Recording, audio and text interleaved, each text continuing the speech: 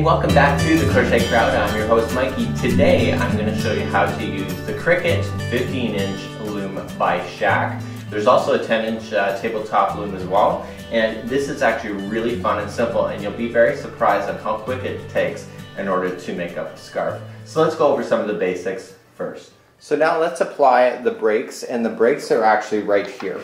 Okay, so it's just coming down, and so basically you're just going to put it on top, and so now you'll hear it clicking. So now this apparatus will not be able to go in one direction, and you can hear it clicking here, and we want to actually start doing that, and we want this apron string to be about 2 inches away from the back here, just like that. And so we want to activate this break over here. Okay, we're not going to need that right away, and we just want to do it so it's about maybe 4 to 5 inches out from this direction. And so now let's grab our yarn. And I just want to use this wool yarn that I'm using, and I just want to drop it right in front, and you notice I dropped it and it was coming from the middle of the yarn ball, so it's not from the outside. Doesn't really matter too much. I always like to work closest to me first. You can take this out for a second for your first one, and you just want to grab the apron bar right here and just tie a knot. And we're going to cut this off after the end of this product. So if you're working with the full length, you're going to want to start from the end of the bar, working all the way across. But if you're just doing a little scarf like I am, I'm just going to put it partially in the middle. I kind of try to want to balance my scarf so it's in the middle so that everything stays equal. I'm now going to grab my heddle, and I'm just going to place it in. Did you notice it didn't matter on how I did it? Just put it in. And this is the tool that you're going to get, and this here goes in between the heddle, just like so, and it also goes in between a little slot that is in the middle, if I actually was looking at it from the right angle. So it's actually very versatile. This tool is your best friend. It's a little bit of a getting used to, but once you get the hang of it, you're going to be good to go. So now what I want to do is that I want to reach in, okay, through just the actual upper slot only. I don't want to worry about any of the middle slots, those little holes. Okay, I just want to start off with just the slot first. And so what I just do is that I kind of just rotate it around like this. Okay, so just around, and I pull through, and then I just kind of use this tool here, okay, and pull. I forgot to mention this when I started this particular tutorial, but if you have any knots that are in this whole thing, you cannot use it. So make sure that the strings have no knots all the way from one side or to the other, because what happens is it gets stuck in this thing, and then you'll eventually break your strings and you'll hate your project because it's not possible to do. So make sure it's all one solid strings going in this direction. So I'm continuing to pull, and now I can take it off the tool and just use my fingers, and I can pull just like that, and I want to wrap it around the actual warping peg. So this is the secret over here. You want to come back and you just kind of want to tug on it a little bit, and you want to look at this apron bar. So in order to get it around the apron bar, I'm going to have to make sure that I go over it this time.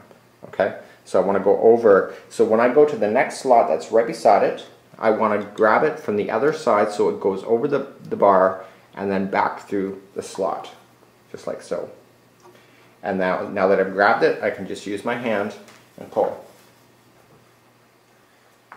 So now this time it's underneath the bar. So all I'm just going to do is reach in through the tool and grab it from the upper side, just like so, and pull it through. So I have found that when you're doing this kind of idea, if you can get at least 4 of these slots in a row, you can actually get a really good striping effect, just like you see on all of the projects. So I'm going to go one more, and then we're going to do a color change just because we can. So the next one is going to be on top, so I want to grab it from underneath, just like so, and then grab with my hands, and let's release this tool down and pull.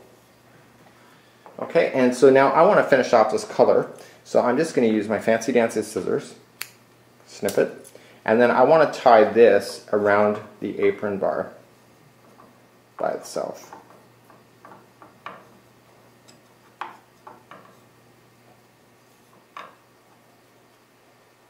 So now I'm going to use some Super Saver, and this is a variegated. You'll be very surprised on how pleased you will be when you're going in this direction, this whole length, when you're using variegated. So I'm going to pull it from the center again, I'm going to let it drop, and I'm going to tie the first part to the apron bar again. Loading up your loom, depending on the how many that you want to go across, will take you on average from 20 minutes to 45 depending on your project. Once you tied it, you're just going to grab your fancy dancy tool. It doesn't matter for how you're grabbing it because the knot is going to be from the same angle. So I'm just going to go to the next one here, and I'm just going to grab it, pull down.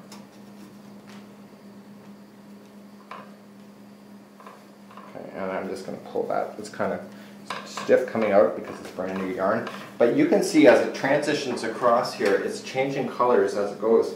So you actually end up with a really amazing effects when you look at the whole thing. So now you're on top of the bar, and so now basically you want to come up underneath and pull it from underneath the bar so that it wraps around. And the head will just fell off, no big deal. Just put it back on top. And again, we want to pull. And I'm going to do 4 of those at the same time. So I just finished my red heart variegated. I'm going to use some red heart shimmer, and this is going to give it a little bit of a shine toward the center of the scarf. And again, we just want to tie it on, and I'm going to do, you know, it's actually a guessing game on what you want. That's one thing I love about this project, is that you can do the same colors in just different amounts of slots, and it will totally make your project look really kind of different. So again, just back and forth, and you will get into the rhythm of this pretty quickly. And I know myself, like the first time I ever did this, it was about an hour to do this, but once you understand that this tool is your best friend, you'll be laughing all the way as you go through this project. So now when I'm looking here, I'm getting near to this. So what I want to do now is that the next one I want to do is that I want to make sure that I kind of come up on the other side of that instead. You want to make sure that these apron strings are pretty well balanced throughout your project here as well. So I'm just going to come up when I go to do the next one. So I'm coming up and around the other side of it, coming in here. Goes like so. And so that's how you'll be able to get beyond those apron strings as you're going around. So now you can just kind of continue to work onto your project. Now for the remainder of the loading, I'm just going to repeat exactly what I did. So I have 4 slots of the variegated and then 4 slots of the burgundy here. And I'm going to do that, and next time we meet up, I'm going to show you what we're going to do next in order to continue to load up this project.